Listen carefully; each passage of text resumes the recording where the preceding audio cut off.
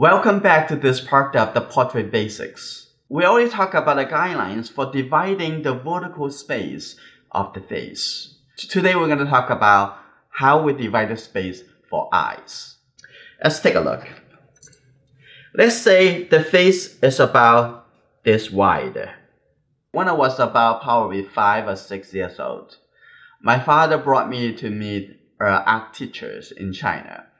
And they told me that from the left side of the face to the right side of the face, you can divide it into 5 eyes. How they are going to apply to yourself and how they are going to apply to the friends that you have. What he told me that if you divide this into 5, 1, 2, 3, 4, 5, and the middle is still a little bit too much. I'm going to move it a little over here. That's good.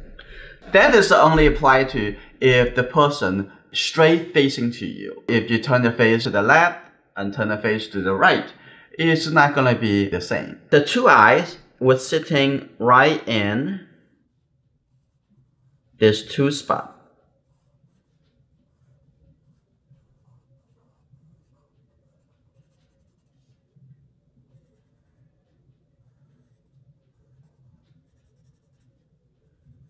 Like that.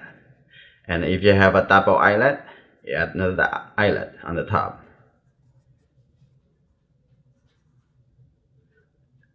Right now, we're not talking about how to draw the eye, about the relationship of the space. Right? So this is the side of the face, this side of the face, and the ear is on the outside. But however, it's not everyone have that much space from the corner of the eye to the edge of the face. Let's take a look at some of their photo references of my friends so we can find out how these rules can apply to them. Let's take a look. The space between 2 eyes is just like the space of 1 eye. But however, from the corner of the eye and moving the outside, that is not the full eye. For her, the corner of the eye to the edge is only about a little bit more than half of the eye width. Oh, let's take a look at another one. There's the eye. Move it. The middle of the eye is correct. Now I'm going to move it outside. From the corner of the eye to the outside, it's only the same. It's about a little bit more than half of the eye. Let's take a look at him.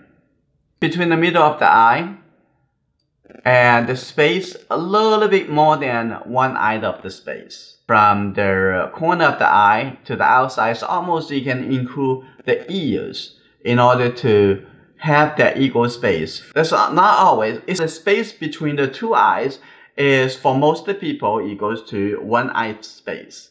From the corner of the outside eye to the side of the face is not always equals to 1 eye. For some of you, it equals to half of the eye space. So take a photo of yourself and print it out or measure it on your computer, on your phone screen, and to see how is your proportion look like. This is the end of this part of Portrait Basics. I hope this is helpful to you in your learning. If you like it, give me a thumbs up and also share it with a friend. See you in the next part of Portrait Basics. I'm Chen.